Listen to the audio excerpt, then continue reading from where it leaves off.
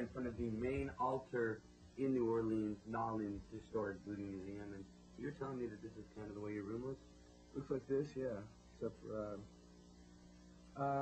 yeah, I like to put camera crews and lights. Well, actually, probably no camera, that. no You have crew. those hidden, though. Yeah, exactly. Exactly.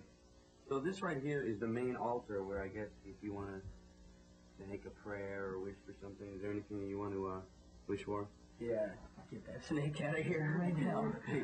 There's a girl in here with a really huge snake, and we're going to take a look at that in a little bit. We're going to bring the snake, and we're going to do this new kind of voodoo prayer where we wrap Layne's leg up in a snake and then put a mouse climbing on his navel and watch a big snake eat the mouse. And it's really good for the leg. They say that in voodoo, that's really good. Of course, me and Mike will be in the other We'll be in the other room watching it through the little TV monitors. Exactly. So as we leave, Wow. here's a Suicidal Tendencies video. Here is Nobody Hears, and we'll be back with our video. We're hanging out in the Historic Voodoo Museum in New Orleans here with Layne and Mike and Brandy and Zombie. Figure out which one is which. To be really honest, I'm not like Hey, Ricky, that comfortable with snakes. will you touch my snake? I wouldn't dare take it. You got quite a big snake there. Thanks. Tell me, so your title is a snake dancer? Yeah, I do the public relations and / snake dance. I'm trying not to move now. What is a snake? Does a snake have like a great symbolic meaning? Actually, yeah, it symbolizes Damballa, which is pretty much the most popular spirit in voodoo. What kind of snake is this? This is a Burmese python, and it's real Oh, the big and real kind that heavy. start to wrap around things and just strangle the Yeah, life. strangle, yeah. You could just strangle you, Mike. So you don't feel scared around snakes? Well, That's all right. Rang already wrote that you're kicked out of the band. So. did you read that? I think that any minute now this snake's going to jump up and rip a vein out of my neck. But other than that, you know. What do you think? Are you scared of snakes? I guess not. Well, look at him. Get away from me. You want some of this? He's showing a lot of You like affection. that, Daniel? He's showing a lot of affection to you and me now. Okay, let's go. Oh, okay, he's like in my arm now. It's time to go to. Your neck now. I'm not doing this. Let's go to a He's commercial. wrapping himself And around me. let's go to a commercial and Quick. we'll see what happens with Mike and Zombie and Brandy Layne. We're going to get a We'll room. be back. Us two are going to get a room. The snake.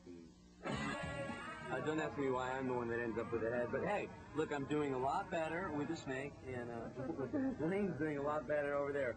We're about to take off from the New Orleans Historic Voodoo Museum. If you ever come to New Orleans, I suggest coming down here and visit Mindy. She'll make you a gree-gree bag, like Layne's got his gree-gree bag. Layne's got his gree-gree bag hanging. Mike got a gree-gree bag. Nobody's had luck. You're hanging pretty good there, Lance. I'm hanging low. And we're about to go to a graveyard, a very historic graveyard in New Orleans. And thank you, Mindy and Brandy and Zombie. And we'll be back. And right now, what are we going to do? We're going to play another video?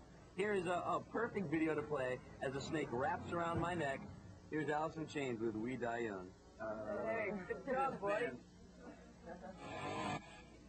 The Historic Museum of Voodoo. I found him just hanging out in this graveyard. It looks like he's frequent quite a bit here in New Orleans. Jeff, Rick. What is that you have? The magic gourd. It's a magic gourd. You can rub it. Rub the magic gourd. You'll have The good gourd luck. of goodness, Rick. I want to ask you a couple of questions. We'll come down here. We'll ask you questions, Layne.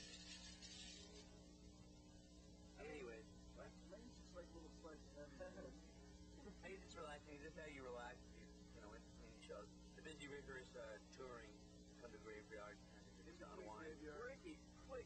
You try to think, but oh no. You're doing a statement name for it. No. Well, ask questions to Derek. Anyways, recording the album. I'm sorry, Sean. Anyway, recording the album. Did you do anything that was did you do anything? Yeah. Okay, Mike. Recording the album, Derek. Is there anything that were a lot different than you thought other than doing the first record?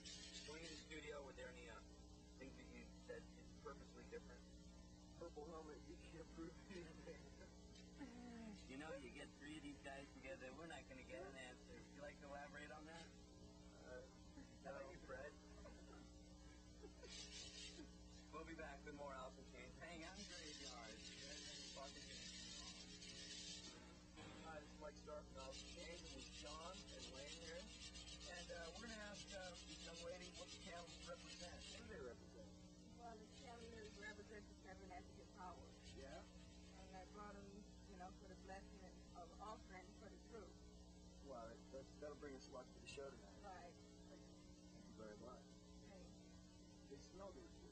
yeah, giving out the great force now. The force is just coming in to give you the right positive notes you need for tonight. I can feel it flowing right now. Feeling it? Oh, yeah, I can feel that. I'm doing something flowing. Is there a restaurant around here? What do you guys think about Sean Terry? Not bad, huh? I did it. I do. Maybe not mine, huh? There you go. Okay, so we'll be right back. The Headbanger Ball continues. So we're hanging out in front of Marie LeBeau's tomb, and here's Marion. And what is your title? I'm Priestess Marion. Okay. I'm a voodoo priestess. Okay, now I have a question. This is Marie LeBeau's tomb, who is the queen of voodoo. How does one become a queen of voodoo? Well, you have to practice the rites of voodoo and go through 7 stages to be a priestess. Now, can you put bad hexes on people as well as good hexes? Well, it's possible, but I would rather put a good hex. Yeah. Because you can always come out with a positive reward if you put the good. So if you do good hexes to people, then good things will come back to Right. you.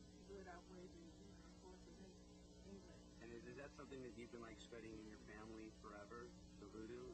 Actually, I started in 1975. I started in Chicago, Illinois, and I've been practicing for 14 years. Is New Orleans kind of the hub of voodoo? Yes. This is where It is. Now, where does voodoo where is it originated from? Voodoo actually came from Africa.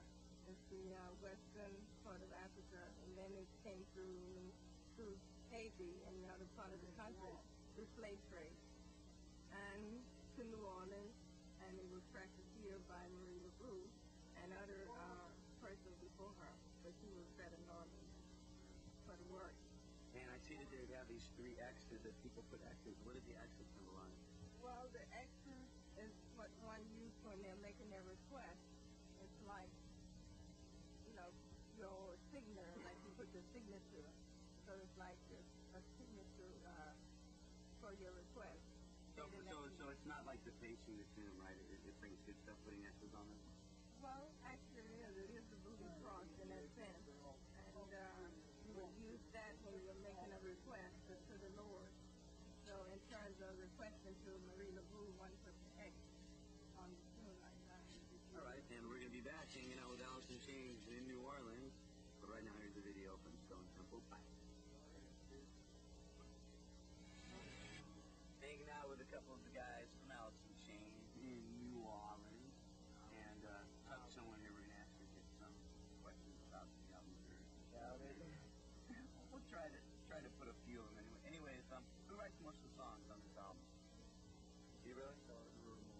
Now, some of them have, like, kind of personal meanings, like Song Mister. I wrote them all. You remember Song Mister? Talk to the loose. Doesn't have any deep meaning? I like chicken.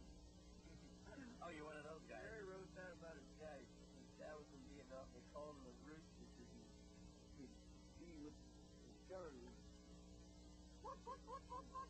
He just fly her off round and round and round. And I also noticed that Tom Mariah did something on the album. What did he do? Tom Mariah does a half version of Iron Man, which he called Fire in His Hand. And we only let him do it because he did real bad things. That is good, that is good. I want to say hi to Tom. Tom, how you doing? Tom, good. We love you. You're making